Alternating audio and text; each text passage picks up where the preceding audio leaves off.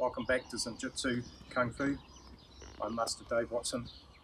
Today I'm going to show you the groin kick.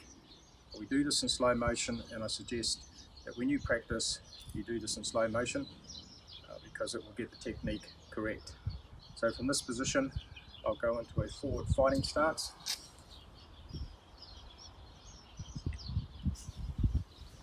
Lift the knee. Have the knee at least belt level. Pull the toes to the ground and strike the top of your foot to the groin. Pull the foot back and come down. Raise the knee, kick, pull it back, come down. 3. Every time you make impact, breathe out. 4. Make sure the target is the height of your own groin. 5.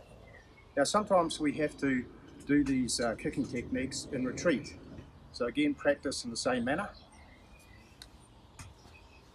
Try and get into a reasonably strong stance, drop your body weight. 2. 3.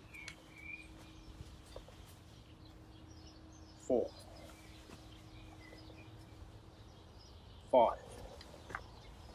Now, it's much harder to do this in slow motion than it is at speed. I'm going to come through with 5 reasonably fast ones so you can see exactly what you're doing.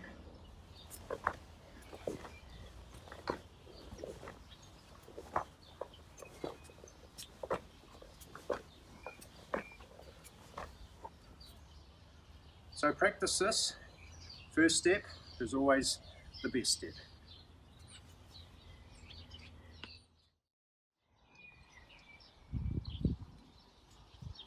Fighting position. Seeing Ellen is going to demonstrate the groin kick in slow motion. 1. 2. 3. 4. 5. As you can see, he's lifting his knee up to the belt level and striking with the top of his foot, so he's pulling his toes down towards the earth. He's now going to demonstrate going backwards, because obviously in some fighting techniques you'll need to be able to kick and retreat. 1. 2. 3. 4. 5. Now from this position, Seeing is going to come forward in quick motion with 5 kicks, and then retreat in quick motion with 5 kicks. Commence.